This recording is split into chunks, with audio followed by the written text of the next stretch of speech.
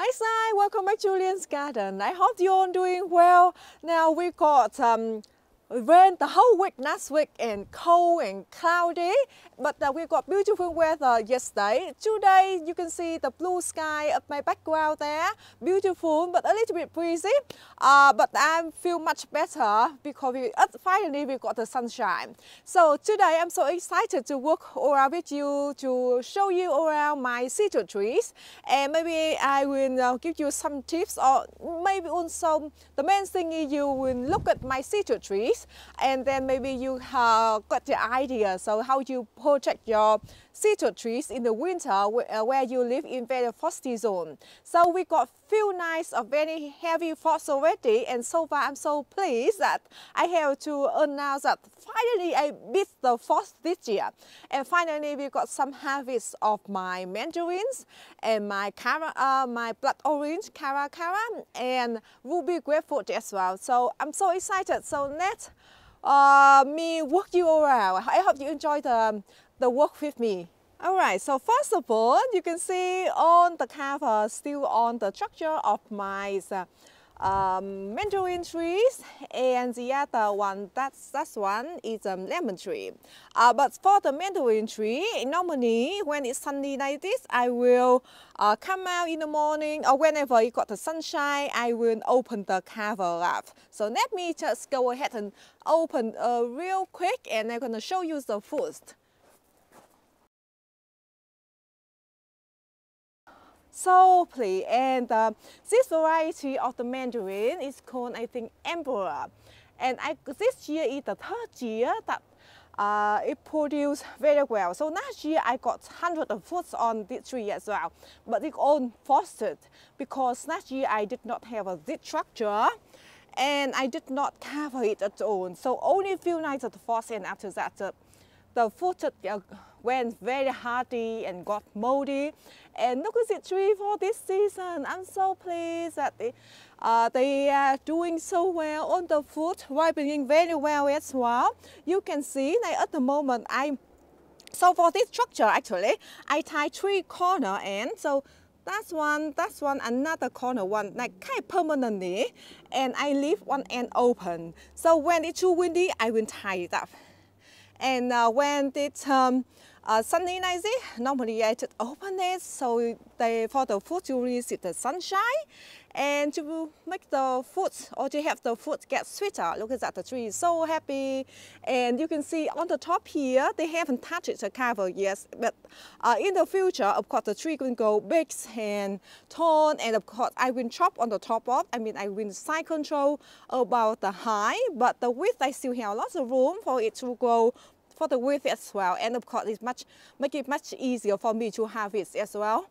Okay, so you can see, I don't know how many fruits on this tree, hundreds of fruits on this tree, and some of the branches so heavy, I have to use a string to lift it up. Look at that. Let me show you. A little bit messy here. You can see the string here. I have to tie the string or the tie and to hold the branches up. I just bending over. Look at this one as well. I think, but this branch is a little bit too many fruits. I will thin it out a little bit. But look at that. Oh, so happy. And even few days ago, I did open, but that time the fruit haven't turned to kind of yellowing like this. I opened it, or I just pick one and to see what is it inside, and it's really good. It was a little bit sour to considering it wasn't turned to any color of yellowing at all, but the taste is really good. I really love the flavor of this variety. It has seeds though. I wish that it have no seeds, but that's okay. I don't mind it. I have other variety. I will show you in my fun yard later, and that variety that doesn't have any seeds at all. Okay, so let's walk to this side. I'm gonna show you my ruby grapefruit. Okay, so this side, I think the cover I haven't opened yet. And by the way, I just plant some kale over here. Let's walk in this side. So this is very early morning. I think around 9:30, 10 o'clock now. But I haven't been out here since the morning, so let me just open the cover for my. This is my lime tree, and it have a lot of fruit on it as well. And this lime tree is the same time I planted the same time as my mandarin that I just showed you. And this lime tree, my mother-in-law, she bought it for me, and so does the mandarin tree as well. Let me show you on the fruit, looking really good, and I did cover it, so the fruits have no frosted anything at all. So happy with it. And a lot of flower and new baby fruit as well. Look at that. So many flowers, and the tree is so healthy. Okay, for this ruby grapefruit, and sorry about the mess over here. Let me open this real quick so you can see it. Hang on, please wait for me.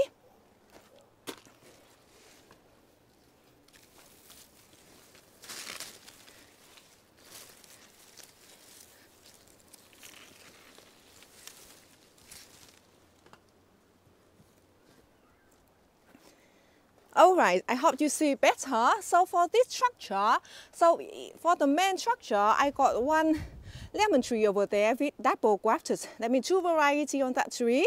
And I got it cover here.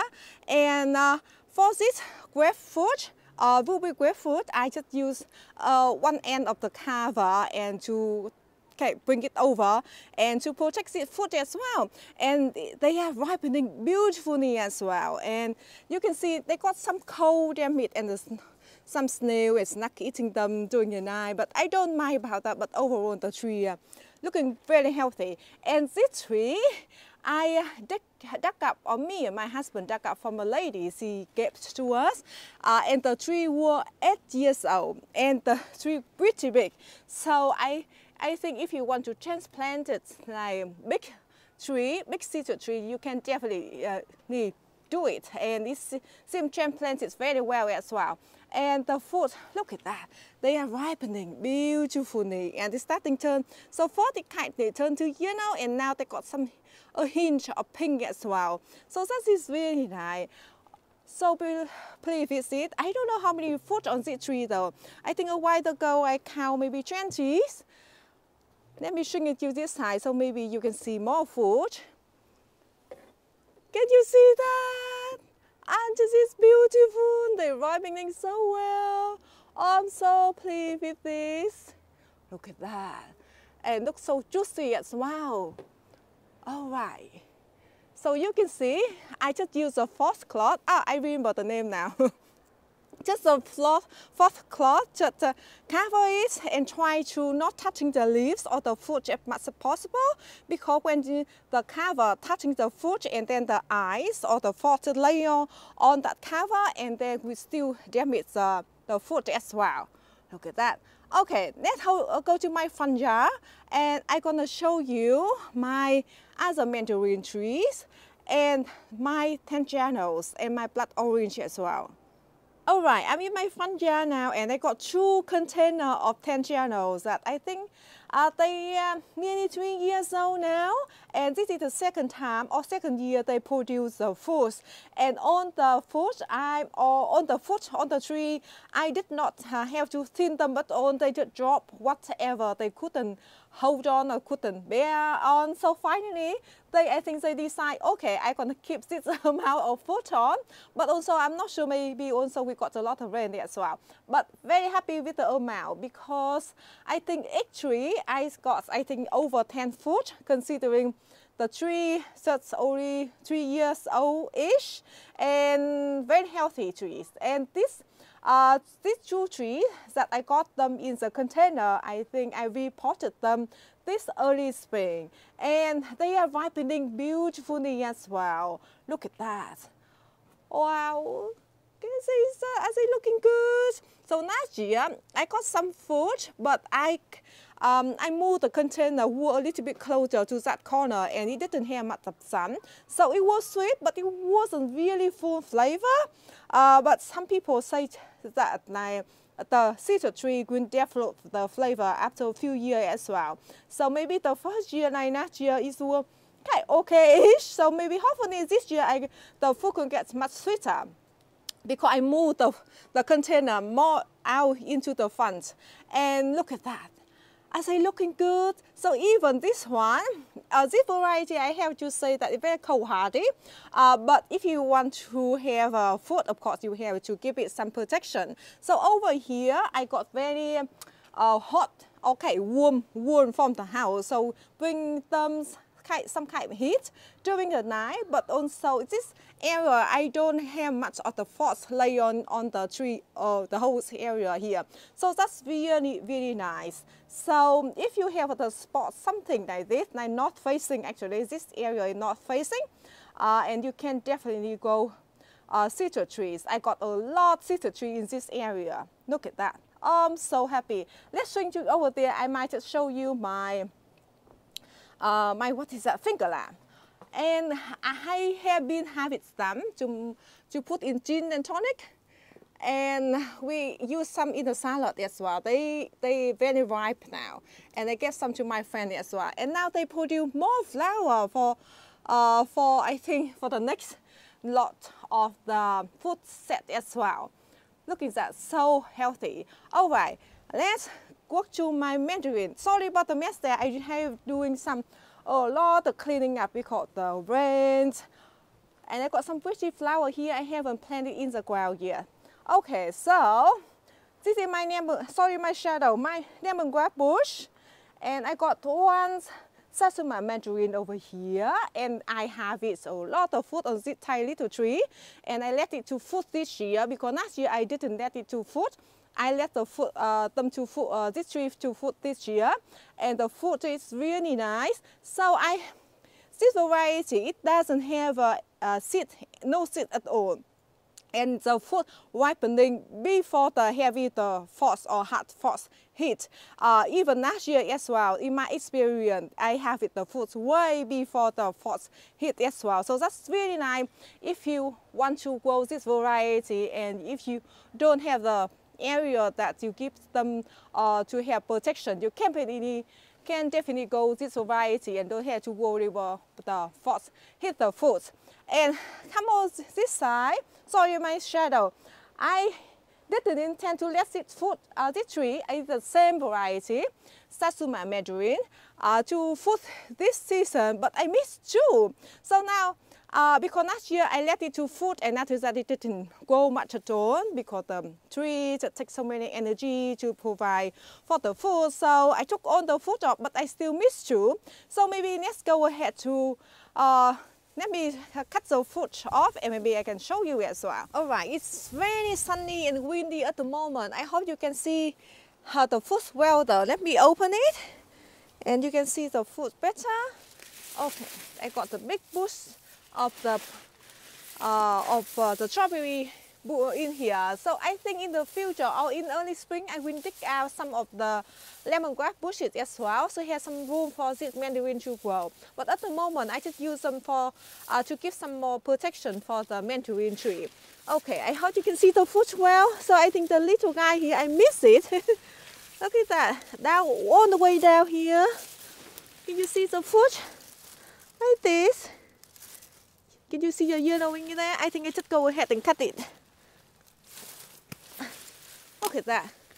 Oh, looking really good. And the fruit are very big. Okay, let me go ahead to cut the other one. This one all the way down. Inside actually.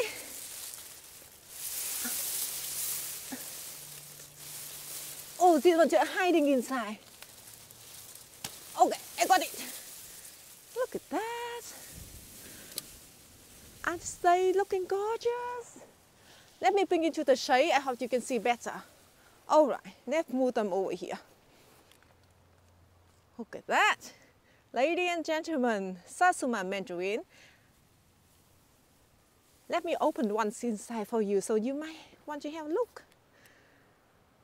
Okay, look at that, really good. So this tree, so at least I missed to pick them up, or I just tried the best, but I missed two, so the fruit is really big.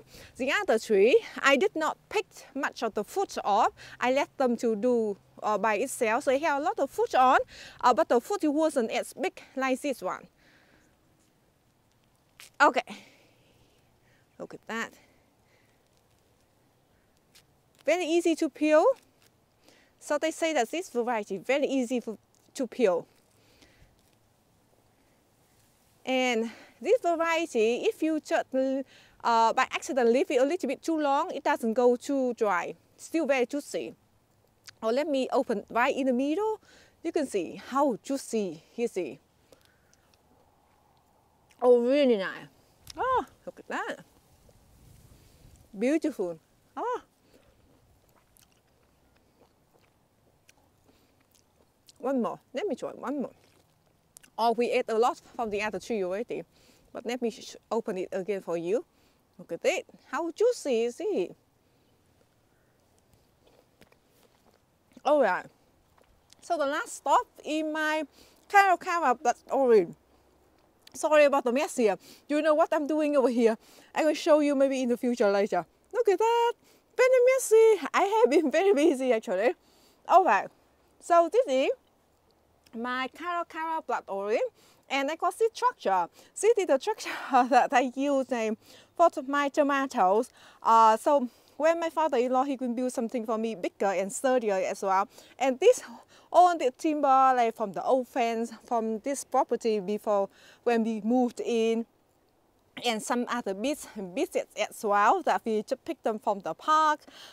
Somebody just left the pallets over there. I think this one from the pallet as well. Look at this one. And this one from the old fence.